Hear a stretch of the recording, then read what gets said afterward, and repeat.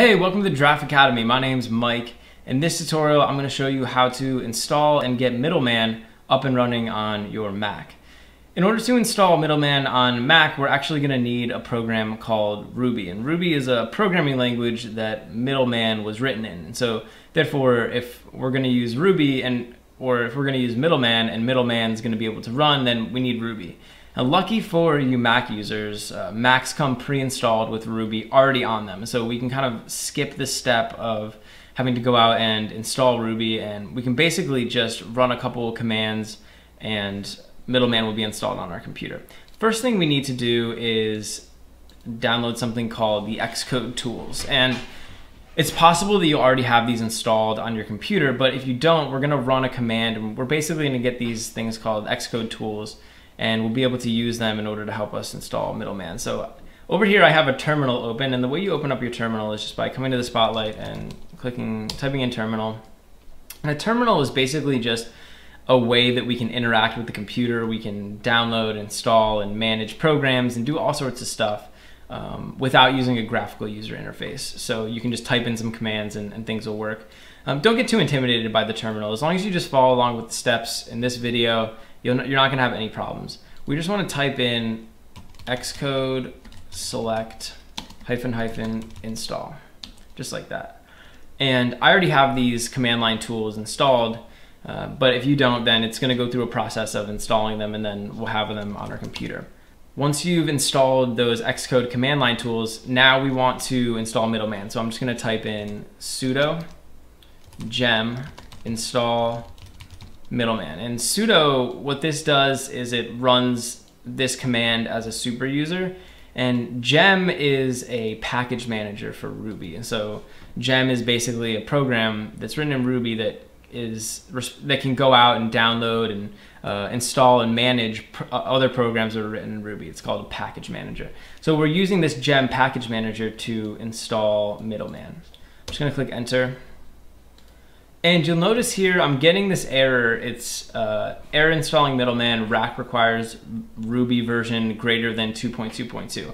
And the reason that this is happening is because the version of Ruby that we have installed on our Mac isn't the correct version in order to run Middleman. So this is a common error that people are going to run into, and so I kind of kept it in the video. And I want to show you how you can fix this. So the way that we can fix this is by basically just updating our version of Ruby, and I'm going to show you how to do that. Inside of this command line, I want to type out the following code, and we're basically just going to say curl ~l https get.rvm.io -- stable. And this is code that is going to download a program on our computer called RVM, so Ruby Version Manager. And this program will allow us to update our Ruby version. So I'm just going to click enter, and this is going to start downloading the Ruby version manager. And once that's downloaded, we actually need to shut down our terminal in order to be able to use it. So I'm just going to shut this terminal down, and we'll open up another one. And inside of this new terminal, I just want to type out the following command. So it's going to be RVM install Ruby, and then you want to do a hyphen, and now you want to type in the version of Ruby that you want to install. At the time I'm making this video, the current version is 2.4.2. And obviously the current version of Ruby is going to be different for you, and so you can just go on Ruby's website and figure out what the current version is. But for me, I'm going to install this one.